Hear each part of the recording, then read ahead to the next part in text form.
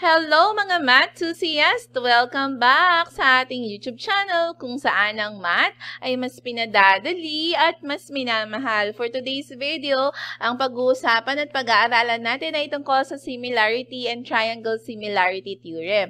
Pero bago ko simulan ng video tutorial na ito, siguraduhin na munang napindot nyo na dyan ng like button. Sige na mga anak! At syempre, kung bago ka pa lang sa aming YouTube channel, pindutin mo na rin dyan ang subscribe button.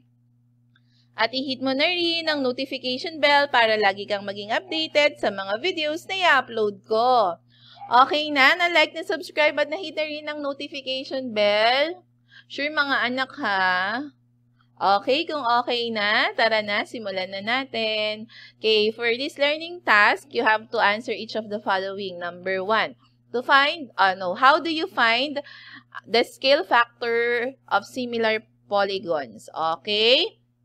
So, ngayon nyo makikita ang ating calligraphy skills.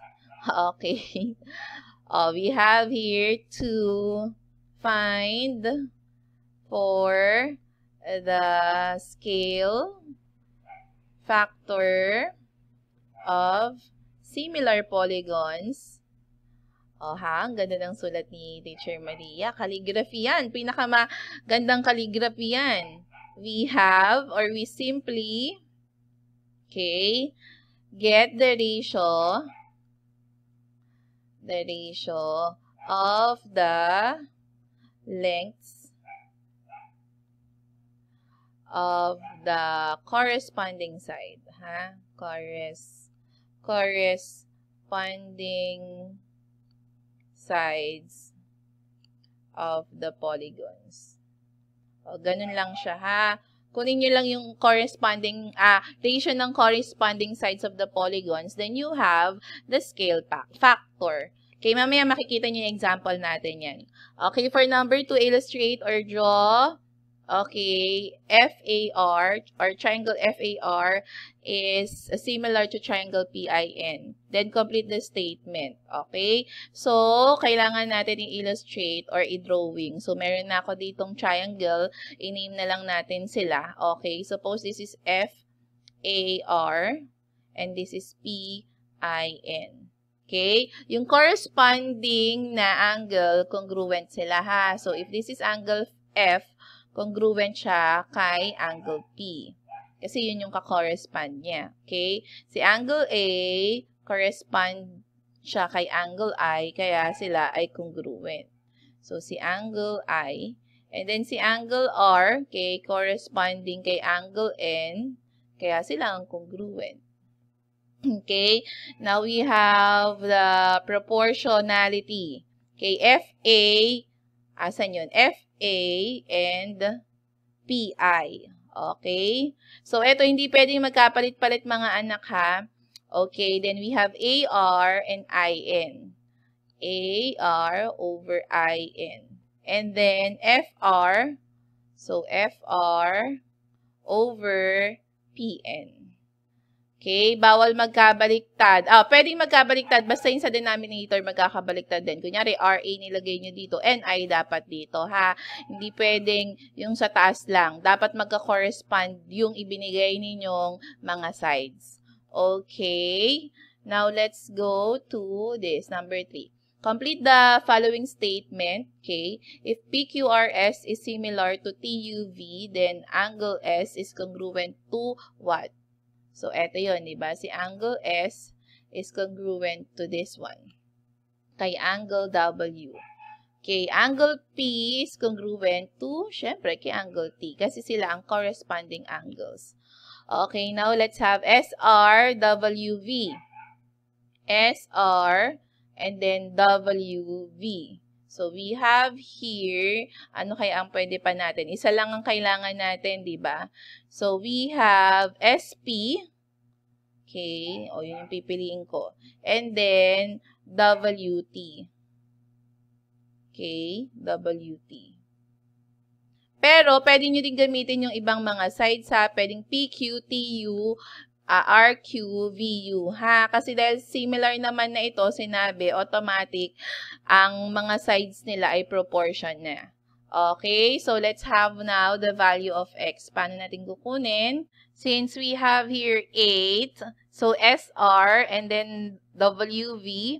So we have 8, we have 8 over 10. Okay, eto yung magka-correspond. Equals to 12 over x.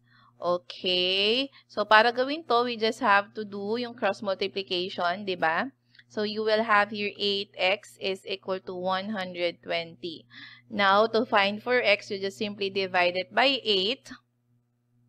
Okay, so you will have here now x equals to, ilan ito? This is 1 and then 15. So, the value is 15.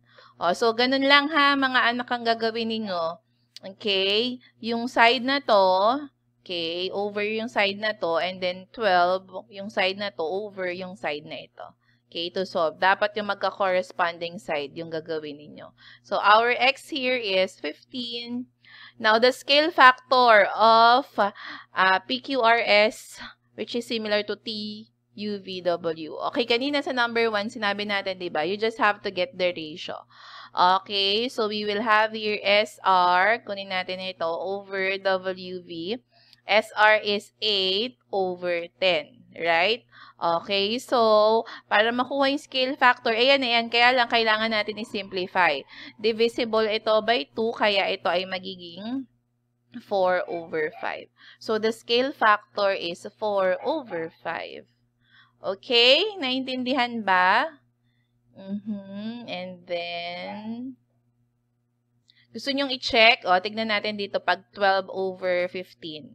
Kay RQ, kaya sinabi ko lahat pwede, diba? RQ and VU. Si RQ ay 12 over 15, diba?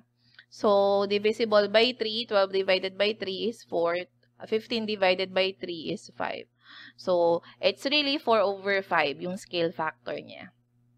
In number 4, okay, we have here, in the given figure, triangle ADE, ito, ADE is similar to triangle ABC, which triangle similarity theorem justifies this similarity. Okay, so sinasabi na similar na sila, pero kailangan natin i-justify kung anong similarity yung ginamit. Now, show proof to your answer. So, meron tayong 2-column proof dito na alam kong ayaw na ayaw ninyo, ha? Pero kaya lang yan. Okay, so we have here, ang given lang na meron tayo, ito.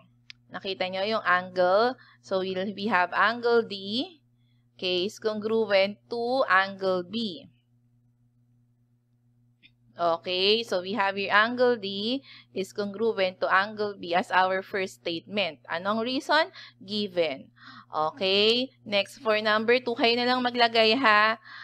Okay, dahil similar nga sila, okay, then meron tayo ditong, okay, etong, ang tawag dito, segment na ito, dinidivide niya proportionally yung dalawang sides ng triangle. Ito, saka ito. Ngayon, kung ganun ng case, okay, ito ay parallel dito sa third side na to. Kung ibabrowse niyo yung mga leap module ninyo, okay, mapapansin ninyo etong theorem na ito. Okay, so we have here DE is parallel to BC. Okay, what theorem is that? That is converse of, okay, converse of basic proportionality theorem. Proportionality theorem. Okay. Again, basic, converse of basic proportionality theorem. Sinasabi kasi nito na if a line divide two sides of a triangle, ito, yung dalawang side, and then, proportionally, then the line is parallel to the third side. So, ibig sabihin nito, parallel dito. Kaya nagkaroon ka ng parallel lines. Bakit ba kasi natin kailangan na mapatunayan na parallel lines sila? Kasi pag may parallel lines ka, makakabuo ka ngayon ng dalawang corresponding angles. Ano yan? Ito, saka ito. Okay? Ibig sabihin, si angle E, okay, is congruent to angle C. Okay? Bakit? Or sabihin na muna natin, hindi, okay na yan. Angle E is congruent to angle C. Why? Kasi corresponding angle sila. At ang corresponding angles are congruent. So, we have corresponding angles are congruent. Okay? Kasi diba meron tayong parallel lines cut by a transversal line. At yung corresponding angles na mabubuo doon ay congruent. Okay? So, meron na tayong angle.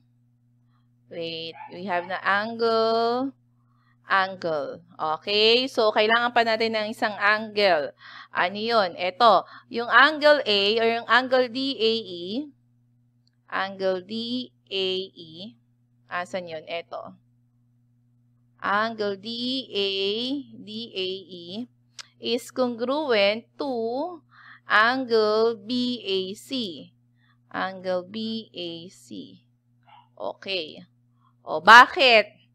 Kasi, iisa lang naman sila ng angle, di ba? So, that is reflexive. Okay. Property. Reflexive property.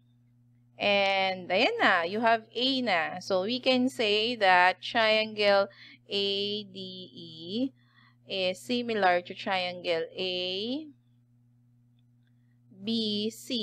using AAA Similarity Theorem. Ayan. For number 5, using the figure below, name the 3 similar triangles. Okay, and then write proportion that exists among corresponding parts of the similar triangles.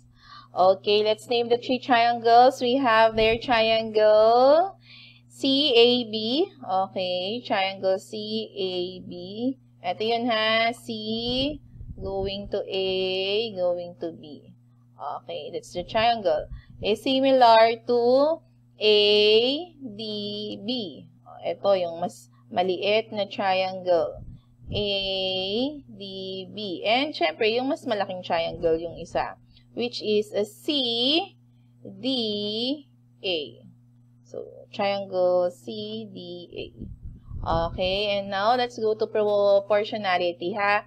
Eto, wait, kaya na natin to kahit wala, o hindi tingnan yung figure. Tingnan nyo lang yung pagkakasunod-sunod ng mga letters, ha? Yun yung technique. Okay, let's find out this one for letter B. Okay, so we have here, yung unang dalawa muna. Letter B, triangle CAB is similar to triangle ADB. Okay, so we have CA over AD, okay, is proportional or equal to CA, AD. We have AB, DB, AB, DB, and equals to CB, sorry, CB, wait, okay, and CB and AB. Nakita niyo yung strategy? CA, unang dalawa din dito, AD. And then AB, second, third din dito, DB. And then first, last, CB, AB. First, last. Okay? Next, we have si CAB naman, triangle CAB naman, na proportional naman kay triangle CDA. Okay, so CA over CD, first, second, equals to AB, and then CA, second, third din dun sa kabila, and then CB, and then CA. First, last. Okay, for the last one, we have ADB, or triangle ADB, is similar to triangle CDA. Okay, so we have AD over CD. First, second. Okay. DB. Sorry, DB. Wait. Ayan. dB over dA. Second, third equals to AB and then CA. AB, first, last, CA, first, last. Ayan na. So, ganyan lang yung gagawin sa engagement part ng inyong mga modules. Ngayon, kung natulungan ko kayo at naintindihan nyo itong video na ito, pasensya na mga anak yung energy ha. Masama yung pakiramdam ni Teacher Maria. And kailangan ko kasing gawin to para meron kayong maging guide dyan. Kaya, huwag niyong kalimutang mag-comment ha para ma-update ang video na ito. At syempre naman, makita din naman ng iba. Gawin niyo yung part nyo na yon para naman ma-up itong video natin. Okay? At laging tandaan, let's spread the love of math. Thank you and bye!